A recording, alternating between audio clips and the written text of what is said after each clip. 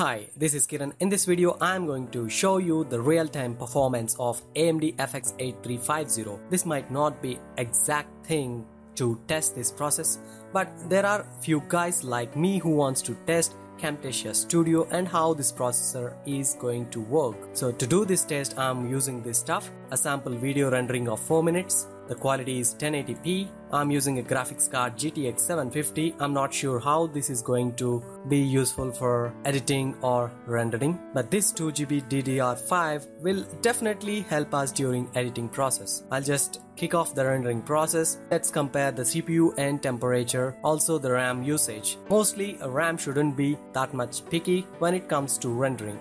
So let's see how the test goes. Here is the Camtasia Studio. I already have my edited file. It has been laid over 4 different tracks. So the main MP4, the tools, the audio that I have done, and this is a video and other audio that is going to support the music, as well as there are some layers for some text animation kind of stuff, for watermark, as well as the thanks information. Towards top right, you can see this is a gadget CPU usage. You can find out my other videos how to get this one activated as one of your desktop gadget. So here comes the AMD FX 8350. This is octa-core, 8 cores. Here it shows 1, 2, 3, 4, 5, 6, 7, 8. These are the numbering for the CPU. The bracket you can see the temperature and the percentage that it is gonna use. On top you can see the RAM, free, and the total GB. This is not going to use any page over here right now, as well as a graphical mode representation right now how the processor is loaded. Before kicking this process, I just wanted to show you how snappier is this. So you can see this is a 1080p. I'm just sliding it down and the information is probably coming pretty easily. Let me play, and you see there is no lag while it is playing. I'm not 100% sure whether it is due to the graphics card or with the processor. When it comes to processor, you can see it's getting bumped up and the processor temperature is also getting up. You can also observe the same in the graph. So this is how it looks like. When I quickly click on here and there, you can see the arrow marks over here or the graphs are getting huge. I mean, the CPU is pulled up to maximum account, but that isn't the case when it comes to the RAM. Maybe looks like the graphics card is doing the job. If possible, if I get any other tests wherein I can test this graphics card, I can show you in my further videos. But this video is mainly to test the CPU performance. And you should also note that I'm using screen recorder. It is also running as one of the application. With this, all these things are set. Let's kick off this produce. Next, you can see I have chosen 1080p as the settings. I don't want to have any controller. Next, and here comes the final compilation. But before doing that, I just wanted to show you the timing. Let's start when this is close to 11:40 so that we'll get a precision time when we are going to fire this stuff. You can also know the initial temperatures, that is close to 40 degrees. Now I'm just firing, boom. So I'm just going to put the time over here. I'll just do a fast forward of this video so that you can see the timing over there, how it goes. But I'm not going to do any other stuff. But meanwhile, you can see that this CPU usage is almost 91%.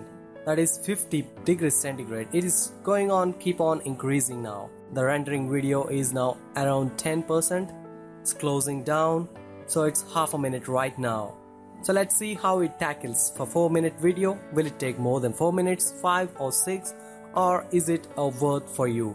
But again, this is only for Camtasia Studio. If you are using a different kind of tools to do rendering or editing, then you can compare them in different videos. I'm just giving importance only to Camtasia Studio. Apart from this, you can also see there are some Avast and other tools which are still running. Just want to keep this.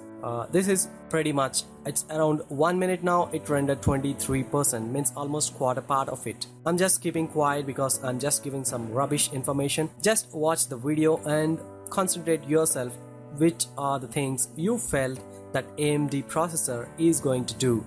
And note that I'm not done any of the overclocking. It's just the stock processor. There is no overcooling and it's just going on with 4000 megahertz. out of the factory reset. The RAM which is used is only 2638 MB, We gotta closely watch this temperature that is climbing up like anything. It's not getting down, it's getting to 57 degrees. As per online stuff, they mentioned that it is till 60 degrees or 65 is okay, but it shouldn't cross more than 70 degrees, which is not good for motherboard or even for the processor.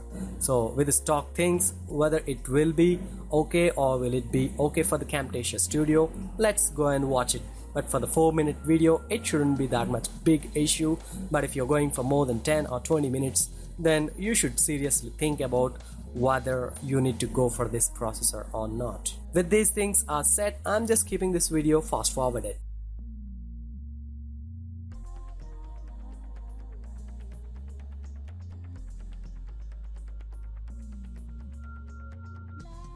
Now it's coming close with the compilation or the rendering, and it almost take like 4 minutes 30 seconds. I'm just stopping this stuff and you can see it just stopped over here. So for 4 minutes 8 seconds, it took 4 minutes 30 seconds. That's pretty close to the running time. So I really wondered that this Camtasia Studio did real magic when it comes to AMD processor, and the maximum temperature is also not crossing more than 60 degrees. Let us watch the video and you can observe the details by yourself. Thanks for watching this video. Stay tuned for more videos. This is Kiran signing off, but before going that, I'm just going to play for 10 seconds video, the one which is rendered. It's of very good quality. Thanks once again. See you soon. Bye bye.